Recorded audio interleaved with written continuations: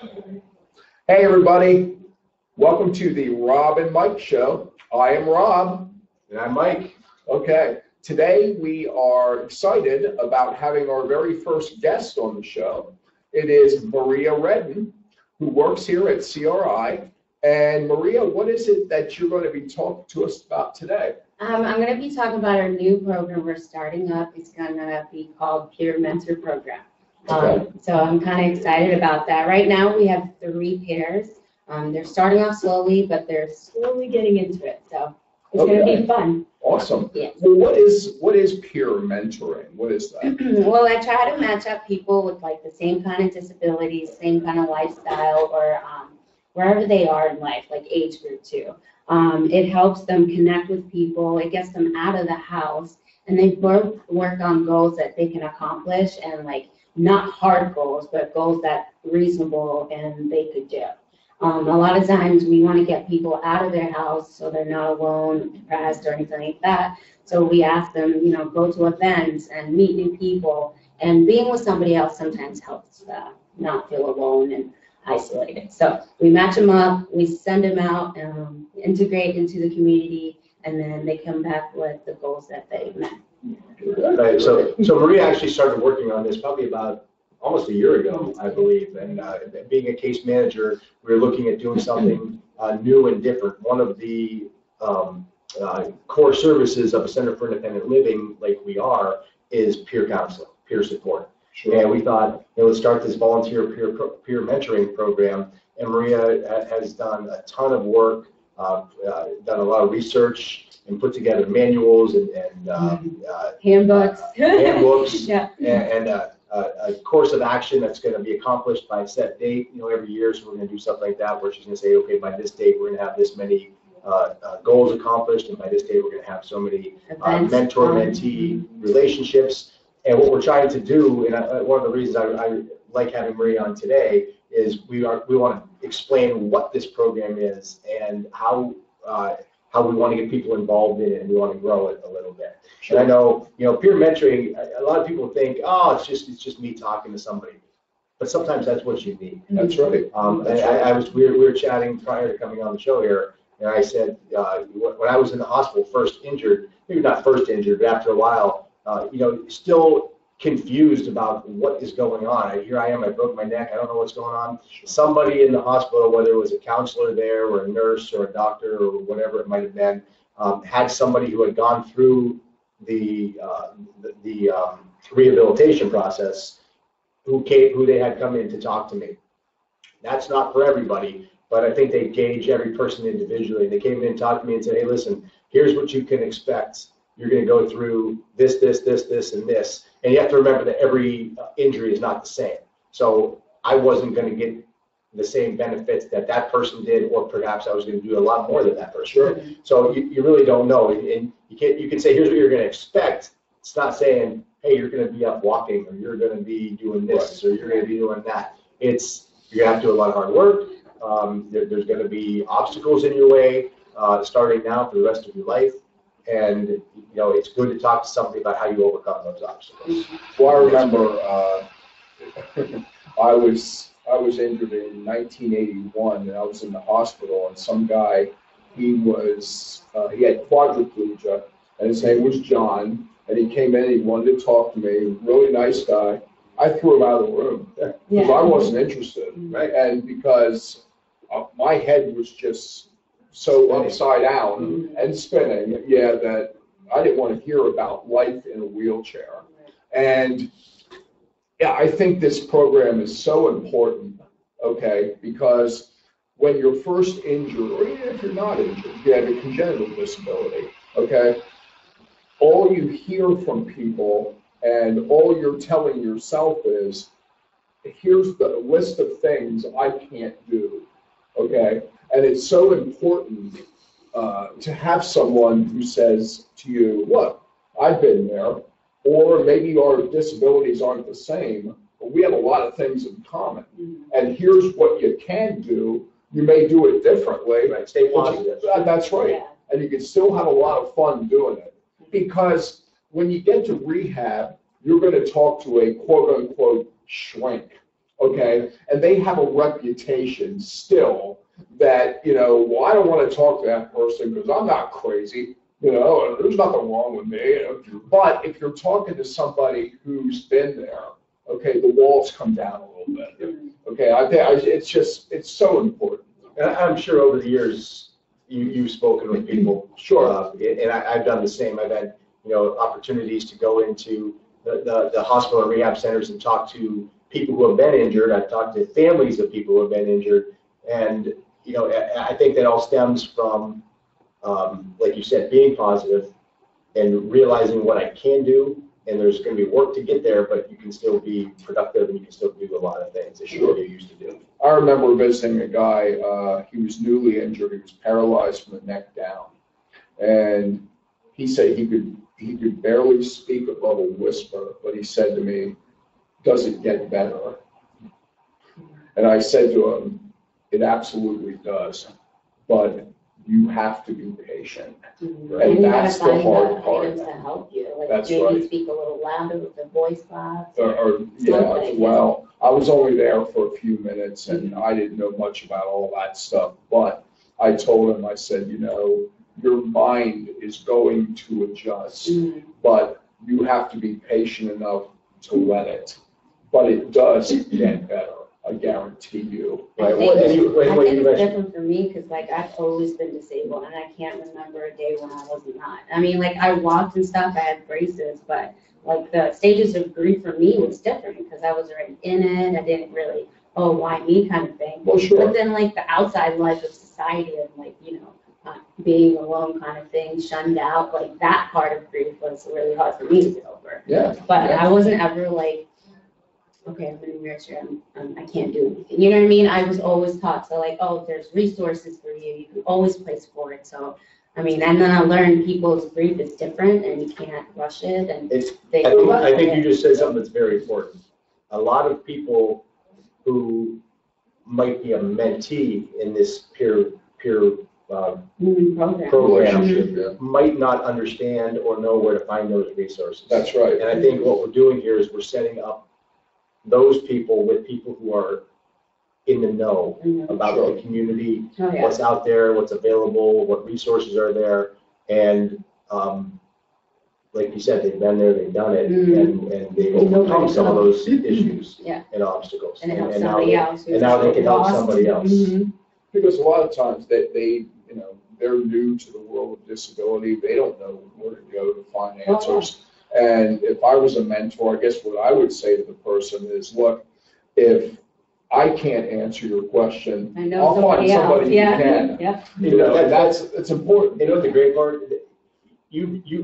What you've said there is you've individualized what a CIL is on a larger scale. Sure.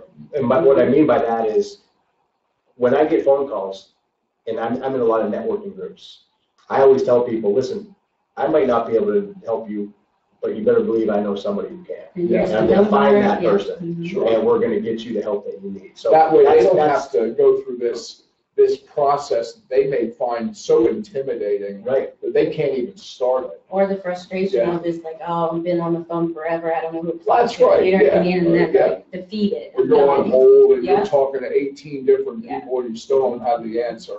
That can get frustrating. Well, you tell us, the only times I've had people say, I've told the story 6 times already, and nobody's helping me, and I always say, stop, I'm going to help you. Yeah. I've been in a chair 41 years, and I'm still frustrated by that, when you have to repeat the same thing over and over again. Imagine someone who's new to disability. Yeah. So if somebody wants to be a mentor, how do they go about doing it? You can either call me, email me. You can talk to me in person at the Consumer Wellness or any of the events. I'm also sending out flyers and Facebook posts. So if you see that, you can always give me a call or any of the CIL department a call and let me know you want to join. Yeah. So our number here for anybody who's watching this who might be interested in being who might want to be a mentee, who wants somebody to talk to, or you want to be a mentor who helps somebody out, somebody else out. Our number here is 814-838-7222, and all you do is ask for somebody in the Center for Independent Living, ask directly for Maria. It'll get transferred right over her. And then I'll set up like an interview, see what kind of things you know, how you can help somebody else, and go from there. Another thing is a person who might want to be a mentor, they might have concerns about, well, what kind of time commitment are we talking about here? Yeah. Is it, do you expect me to do this for 3 to 5 years, or how many hours per week, or what's the deal? For right now, the program is going to be from like a year when we start the next batch of mentors and mentees. For right now, so we start in October. We want this to go for a year. And then if the mentees want to be a mentor, then that's where we switch it up and then start again for another year. So this would go for a year, see how the program grows, because it's brand new right now. Sure. So, and how often, I think one of the other questions Rob's asking inside that question is how is the expectation that they're going to communicate once a week? So, so I asked them to have maybe 2 to 3 contacts over the month. And it doesn't have to be in person, but it can be on the phone, visual, email, like talking whenever you want. But then I kind of want to have a goal of like actually getting out of the house and communicating outside and meeting somewhere. Even going for coffee. Going for coffee. That shows that you're trying to be independent and make arrangements to do something out of your house. Okay. So one thing to remember with the year-long thing, goals don't necessarily have to be a year. It might be something that you can accomplish in 6 months. In which case, and then each month it might be different. Right. It goes in as goal accomplished. Yeah. Which is the ultimate goal for us, is to have everybody's goal become accomplished. So in other words, within that year, you may be a mentor to 2 or 3 different people, maybe. But you have to put in at least a year's commitment. Yes. Right? Okay. Yes, and that's the thing. I'm trying to have people who are able to commit, but if you have a reason, I'm always working with people, so that's fine, like health issues and things like that. Sure. But if you can't meet with them, you can't. You can always still talk to them. So that's why I'm like, you still try to reach out to them, even if you can't be at an event, still communicate it, because you want someone to call you and say, hey, how's your day going? Are you working on your own goals? You know? Absolutely, yeah. So I guarantee you, and you probably know this as well, there's a lot of people out there who probably never talk to anybody. You're right. They sit in their apartment and they don't talk to anybody. And that's why I'm like, reach out to them, I think it's a great opportunity. You have to remember the word peer means friendship. Right. We do a lot of consumer-based groups here, whether it's the art class that we have, or the consumer wellness that we have, or we're going to start a game day. We just did a first one the other day. We do one of those every month, where we are getting. It's a larger peer support group. That's really what those are. They're larger groups of friends, groups of people who have become friends over the years, and those people who are the mainstays are very welcoming to new people. Oh, yeah. And that group is getting bigger and bigger, and we're getting more people, and the more we do, the more we get, and people are just coming. They come for it's funny, you could say they come for what we do, the activities, you could say they come for the food. They come for everything. The reason they come, I am convinced of it, the reason they come is for the friendships. Oh, sure. Oh, yeah. Now by games, is there like blackjack or roulette or? No, it's I would love to do that. We have to do a backdoor casino. I mean, we might be doing something with pennies or quarters. You guys are killing me. I thought I'd be shooting some dice here or something. Maria, come on. Casino. We actually You're right, casino. We did a Pictionary. We did Pictionary for a while, and That sounds good. And we did bingo. Pictionary was fun. People love bingo. I don't know what it is. Well, what I suggested to them was charades. Oh, yeah. For the people who could, I mean, there's got to be ways of adapting if you don't have the arm or finger dexterity or whatever.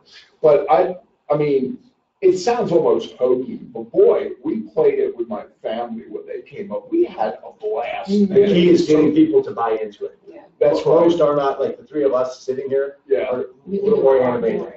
It's not that we can do more, it's just that we're more animated. Okay. We can be into it. Extroverts. Other people are a little bit more. I'll stay over here. I mean, some of the people didn't even want to try to draw. Oh, they didn't want to even pick a card. I'm like, you just pick a card. Yeah, really? Yeah, they're shy. Okay. Oh, well. Anything else you'd like to say about the peer mentoring program? It's just brand new. So like right now I'm trying to get as many people we can, just try it out, and then by the end of the year I can figure out what worked, what didn't work, what the mentees liked or mentors had trouble with, and then I can fine tune it and then have another.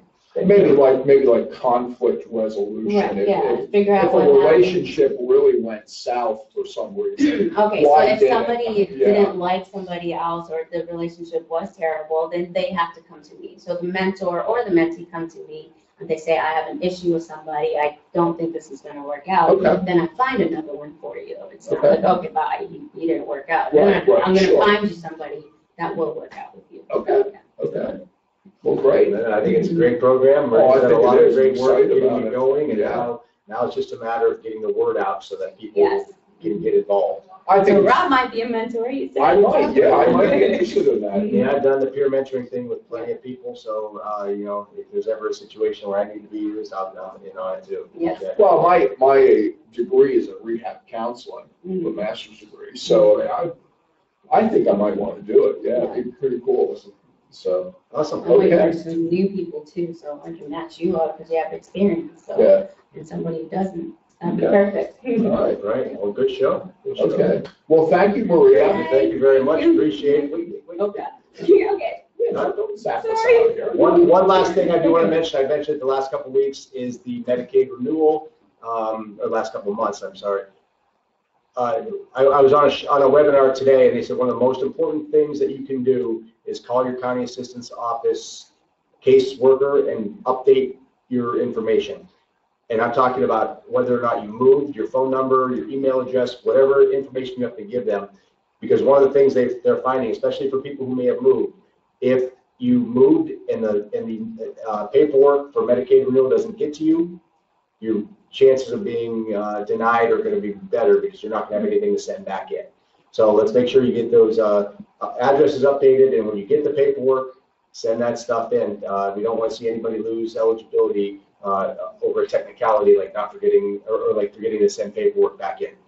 One last thing with that, if you need help, I gave you the number earlier. Call us here at the Center for Independent Living. Any one of us can kind of walk you through and help you navigate that situation.